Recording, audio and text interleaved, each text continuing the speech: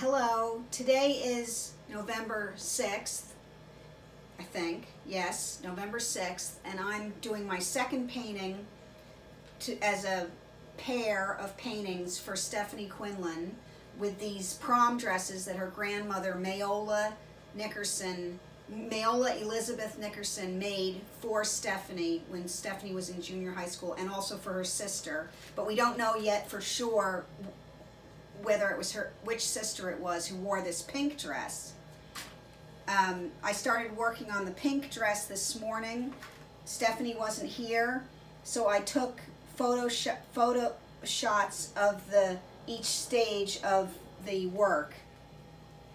And I'm just about to finish it now. Stephanie has brought this bracelet. It has no family significance, but it's a pretty bracelet, and it has the same colors in it that the painting has. So I'm going to decide where to incorporate it into the painting. Because it's a bracelet, I'd like to indicate a wrist, possibly. Like, I wouldn't put it up around the neck because it's not a necklace, it's a bracelet. So down in the middle somewhere, probably sunk down in the skirt somewhere, or by the arm. I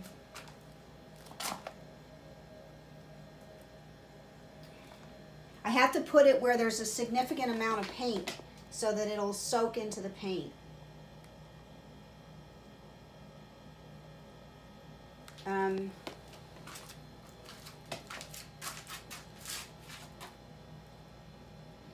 Also, when these two paintings are shown side by side, they're going to be like mirror images of each other. And this one is showing the back of the dress, and the teal colored painting is showing the front of that dress. So this canvas, this pink canvas, will be positioned to the right of the teal colored one, because I made the teal colored one first, so it will be shown, they'll be seen left to right. So if I put the bracelet here, it'll be more in the center between the two paintings. So I think that's where I'll put it.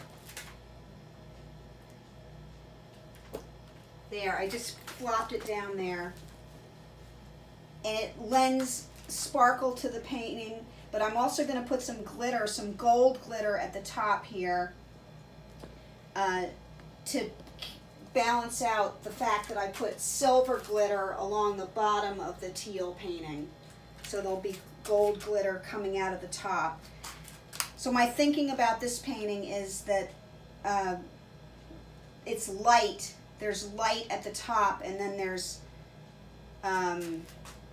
gradations of darker color at the bottom. And I'm also going to delineate more of the bottom with some black. After I think I'll do the black, I'll start doing the black now, and then I'll save the gold for the final touch.